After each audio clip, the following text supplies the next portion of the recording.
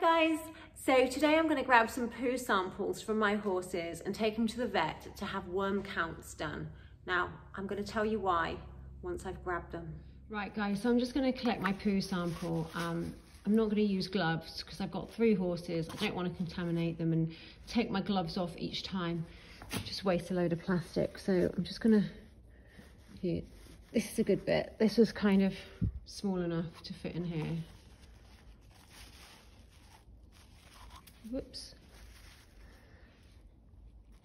Put that in there. I mean, look, we're equestrians. I would not do this with dog poo, I promise you. I swear on that, but you know, it's horse poo. It's just grass, basically, and hay. Digested, maybe with some worms in it, but we'll find out. So there you go. There's Lily's poo sample done. I'm going to go and do the other 2 horses now. Yeah, what can I say? We don't use gloves, we're horse people. So I have my 3 manure samples. I'm going to take these down to the vets to get the worm counts done. Only about a tenner each, so less than the cost of a wormer.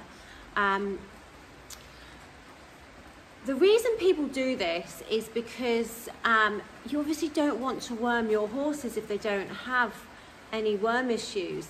There's a big problem right now with worms in horses having tolerance and having resistance to horse wormers, a little similar to like the overuse of antibiotics when you get these super bacteria that are no longer killed off by regular antibiotics. This is happening with horses and their worms.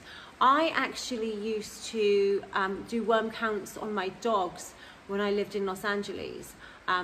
Maybe it was $20 or so. And in 11 years that I did it, I actually never needed to worm my dogs once. They didn't have a high enough worm count. Now, I don't know why they don't offer that in the UK. Perhaps somewhere they do. I've been told that they don't.